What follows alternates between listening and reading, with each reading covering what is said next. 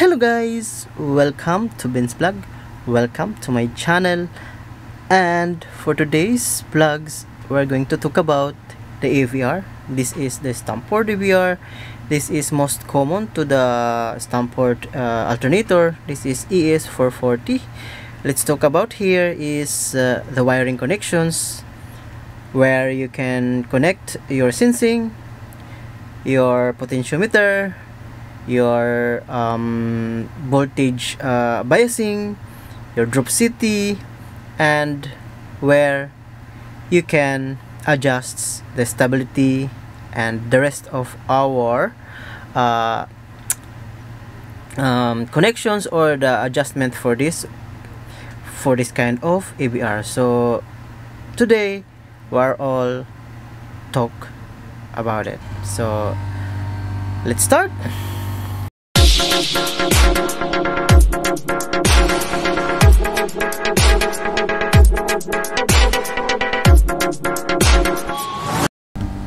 So okay guys, now I will show you one of the pictures that for our AVR. This is AS440. So here is our AS440 picture. So today's I will going to explain to you where is the important things you're going to connect, adjust, and everything. So here I'm going to explain to you. So first thing we're going to explain here, which is very important.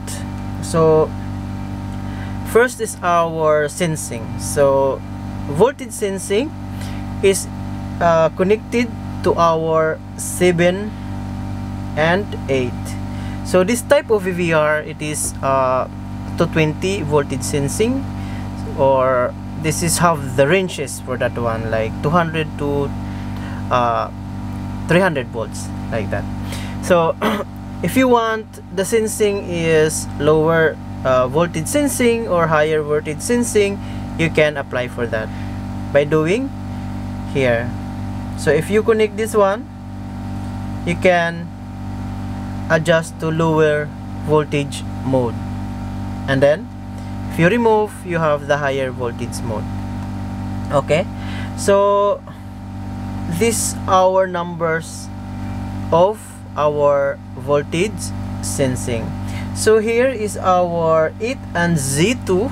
This one is you can use only if you have auxiliary winding. So like I said to you in my blogs, this one is like the RF connections, like same like RF connections.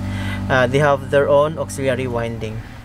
Okay, so if you have auxiliary winding, you are going to remove this link here and connect that from here. So this is area here is your voltage adjustment. If you want to lower your voltage output or to higher your voltage output, it is depends on what is the connections of your AVR, the connections of your alternator. If it is series Y or series delta or double Y, or what kind of connections, if it is 12 leads or 6 leads. So it is always vary. So you have to check the wiring, check how many leads, and it is and its own connection, so you can identify where you can connect your sensing. Make sure that you can take 200 to 240 volt AC in order to work in this AVR.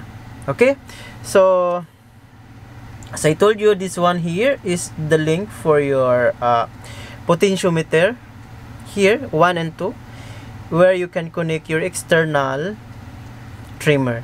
So if you see external trimmer, so you need a potentiometer which is 1K or 500 ohms in order to work in this kind of trimmer.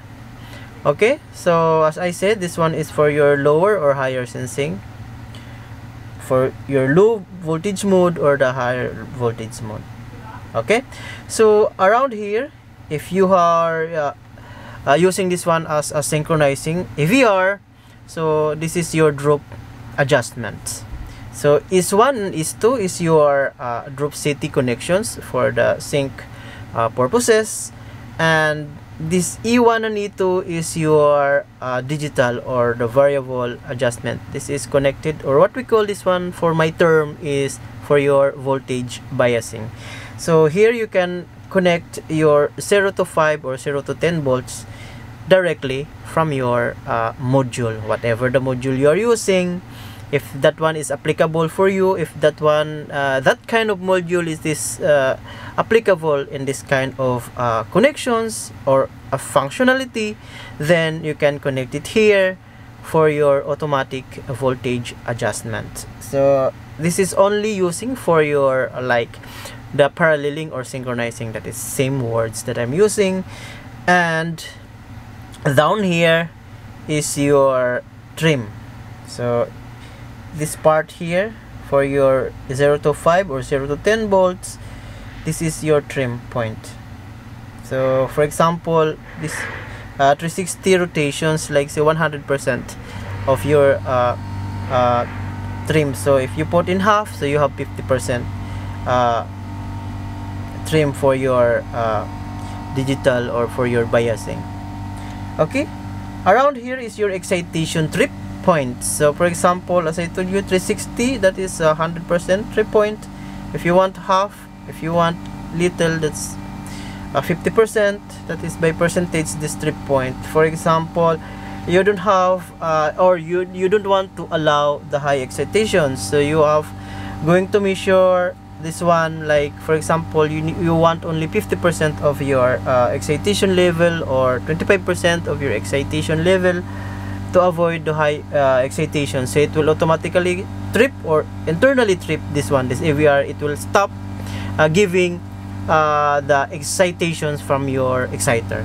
So if you adjust this one, so you know what is the functions of this kind of a trimmer. Okay, so down here is your stability. So if you have some voltage fluctuations, if there is some abnormalities of your voltage, here you can adjust and the stability. So as my previous videos, you can also refer on that video for how to fix the fluctuations or abnormalities of the voltage. That is around here for the stability. Just find in the AVR the stability point where you can adjust your stability or to make it stable, from the word stability, stable. Okay, there you can adjust to make it perfect flow of your voltage. So down here is your selections, where ABCD here is, you can see this is the response connections. So depends on the kVA of your alternator, depends on how big your alternator is, so you can apply it also here through kilowatt. So for example, we connect as BD, so this one is applicable for 100 kilowatt applications.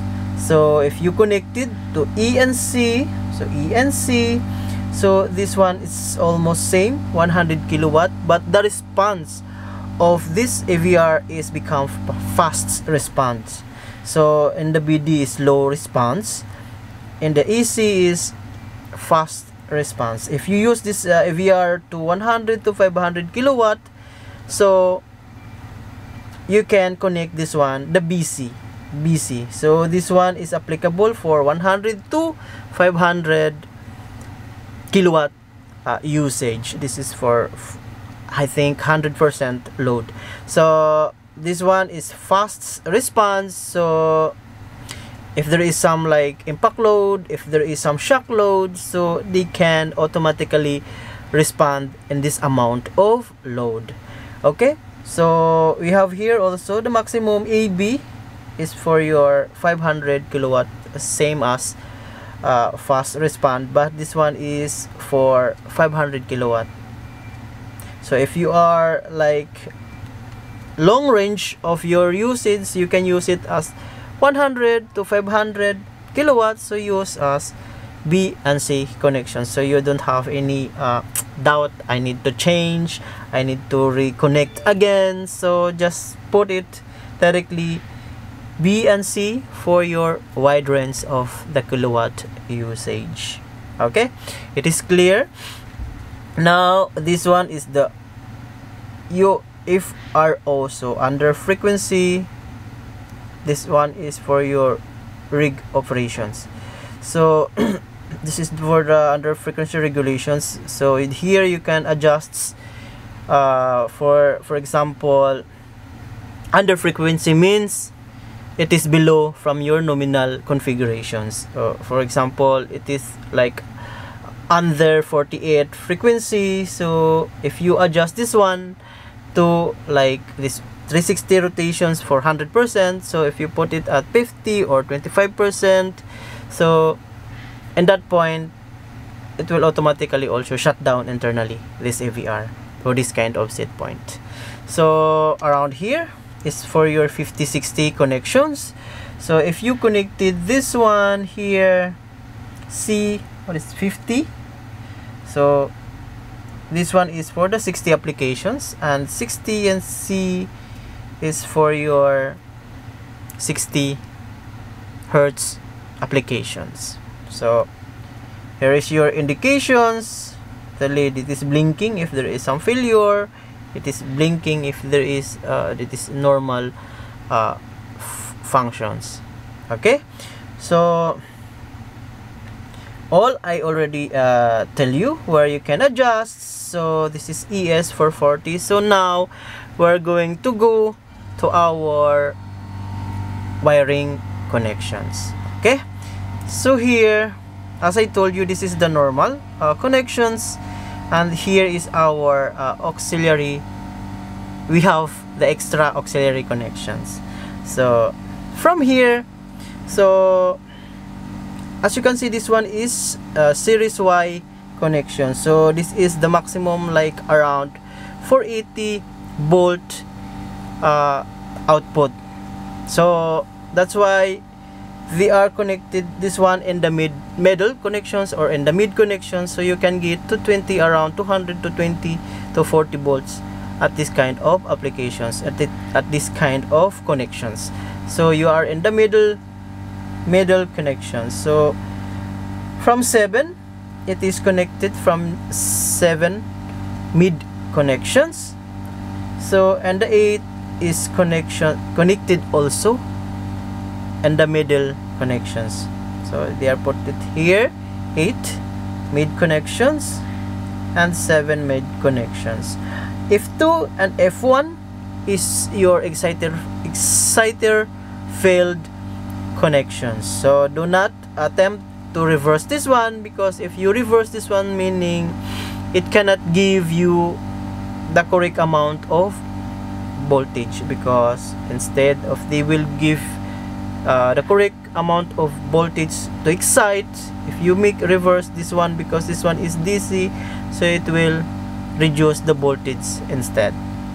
So you can get low voltage amount, or it will give you the amount which is not suitable for your AVR to give the correct amount of voltage. Okay, so make it correct connections, whatever the tagging it is. F1, F2, this one F1 is always at positive, and F2 is your negative connections. Okay, as I told you before, this 2 and 1 is your potentiometer or external trimmer. Okay, so you can apply this one 1 key ohms or 500 ohms, depends on the AVR or your type of AVR. Sometimes are not working for this amount of ohms or the potentiometer, so always relate what is in the manual for this. So mostly they're using whatever the AVR is at 1000 kilo ohms for the potentiometer. Okay, so here is your drop city. Is 1 is 2. This is for the synchronizing applications only. So let's see the other diagram. So as you can see, same connections, but we have here the auxiliary winding. Remove the link here if you are using that, and connect to Z2 if you have the auxiliary winding. So as usual, you are connected from your 8 sensing voltage, 7 sensing voltage at the middle connections. Okay, as you can see here, all in the middle connection. So you can take to 20 to 100 to 40 volt AC in this type of alternator, because this one is the series Y connections. So here is your connections. If you have the auxiliary connections, so you have to connect it here at your Z2. Okay, so this is only the differences. So if is there any questions or doubts, just comment down below to our channel, so you need some answer for those questions, and whatever the modifications what you want for this, for the applications like paralleling or synchronizing, just comment down below where we can adjust and where we can connect those wiring that you are needed in this type of AVR. So okay guys, I'm done explaining to you this type of AVR. This is for STAMFORD AVR. This one is very commonly used this one for the STAMFORD alternator. So once again, benzblogs is here. See you in my next vlog. Bye bye.